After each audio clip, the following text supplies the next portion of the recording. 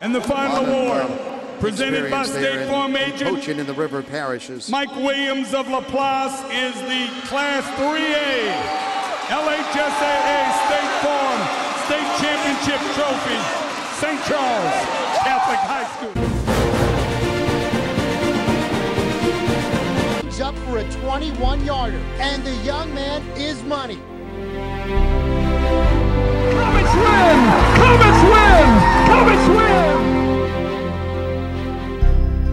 To the guys, they expected to be in this position all year long. Now they're there, but we got some unfinished business, and we're going to the big show, and we're going there to win.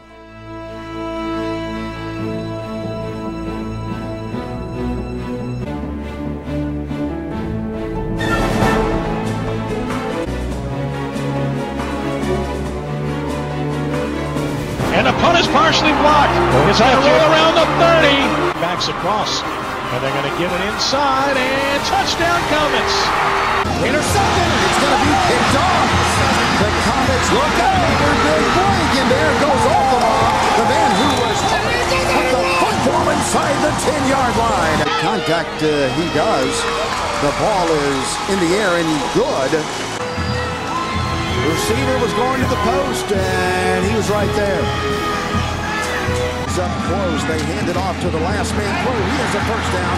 And then the state championship trophy will go to LaPlace, Louisiana for the first time in school history. Charles Catholic Comets. Go down he does, and this game will be over with, and the St. Charles Catholic Comets are the 3A state champions.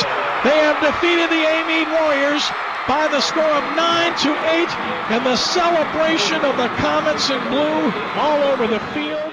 Is the Class 3A